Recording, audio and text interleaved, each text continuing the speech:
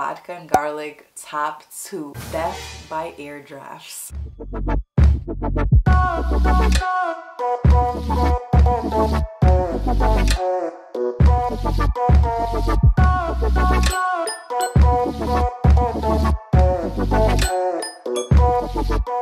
Hey everybody, welcome to my channel.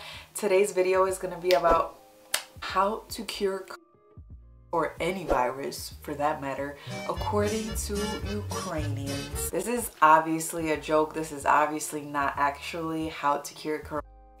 So if that's why you're clicking on this video, it's the wrong spot. Get some wine because it's that time right now, so I know everyone's going a little bit crazy, especially if you guys have kids. Grab a drink.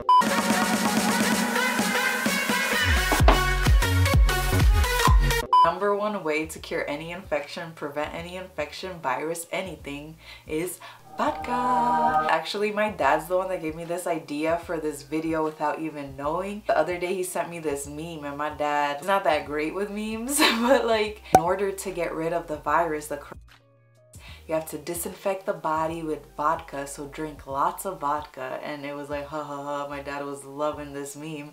I was like, bruh, what? Number 2 is garlic. Okay, when I was a little girl and I was getting sick, or it was like the flu season, they would make a necklace of garlic and it would protect me from all illness. I would be wearing this in the house, out of the house, would be going to church, I would be wearing this garlic necklace. Like, what is going on here? Also, eating a lot of garlic, they definitely believe that eating a lot of garlic prevents a whole lot of illness. Vodka and garlic, top 2. Number 3, the evil eye.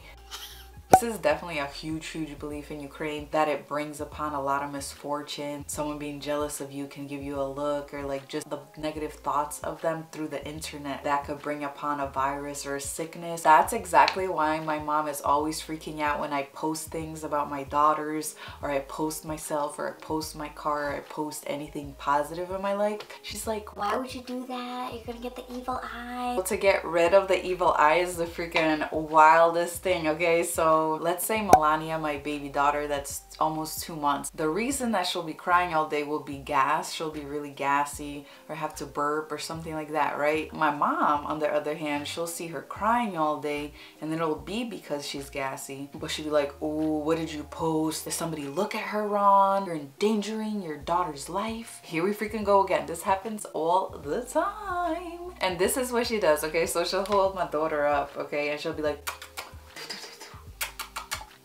in 4 directions. You gotta kiss, kiss, kiss, and then spit, spit, spit, spit, spit. North, south, west, east, alright? So that's how you get rid of the evil eye in Ukraine.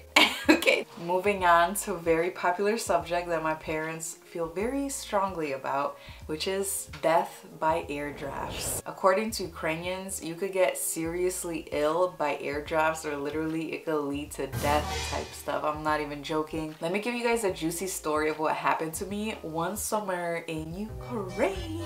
Every time I go visit Ukraine, we go to the village and we would visit my great-great-grandma, right? Or is it great-grandma? We go visit my great-grandma in the village, and it's like a good hour ride or hour and a half ride in this village little bus. It's not like the city buses that we have here, or like New York City buses. They're not that size. They're like half of that size, and they cram like 50 people. People be like beating each other up trying to get into the village bus, trying to get to the village. Once we got on this bus with my aunt and my cousin and everything, I saw this one crack open in one of the windows, right? On the top, on the roof was kind of open a little bit of crack. Guess what? That creates a draft. We're riding on this bus. It's a couple minutes, hella hot. Let me tell you, the deodorants in Ukraine, I don't know what's going on with the deodorant formulas, but I don't think they're strong enough because people's piss be stanking. There's seats on the bus, right? And obviously a lot of people are standing as well, because like there's like 50 people crammed on this bus, holding on to the little bars all across the bus. And these older women, even the younger women, like, I don't know what's going on. They're holding onto the thing and their pits is stanking. You kind of get a whiff of it a little bit, but you know, with the draft and everything, with the air coming in, it's not as bad. I'm sitting next to the window because I can't freaking breathe, you know. Been in America for years. I'm used to some air circulation, you know what I'm saying? Some AC. So we got this draft and I'm all right.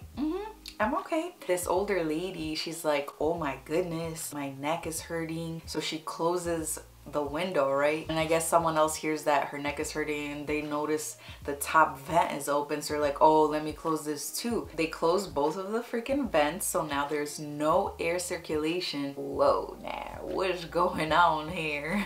So that brings me to the 5th way to prevent any illness or virus, including, and that is air conditioning. Air conditioning is very dangerous according to Ukrainians. So this is really random, but the 6th thing, sitting on cold surfaces. I remember ever since I was a little girl, I would sit on some stone or something like that with my friends playing outside, and someone would be like, oh, you can't sit on that cold stone. It'll cause infertility. You're never gonna be able to have kids. Damn, like I wanna have kids, so I wouldn't sit on any cold surfaces. Actually, someone messaged me and they were saying that sitting on cold surfaces like cold stones outside, they told them that it causes bladder infection. So their whole life they thought it caused bladder infections. A good old way to get rid of any virus or prevent illness is holy water. Literally, when it comes to the evil eye, when it comes to going out on a trip or going on an airplane, anything, going to your graduation, anything crazy or big, or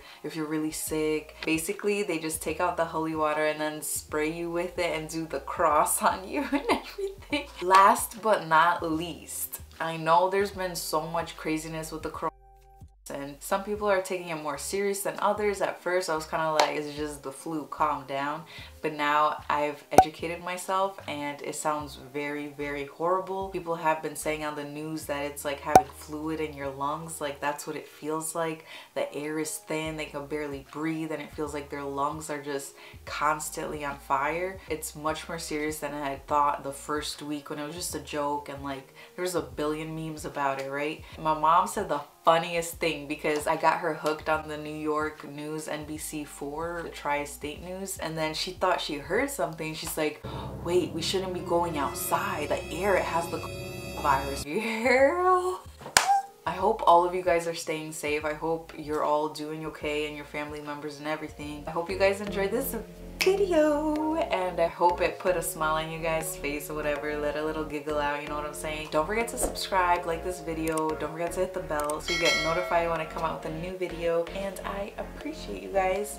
Thank you guys so much.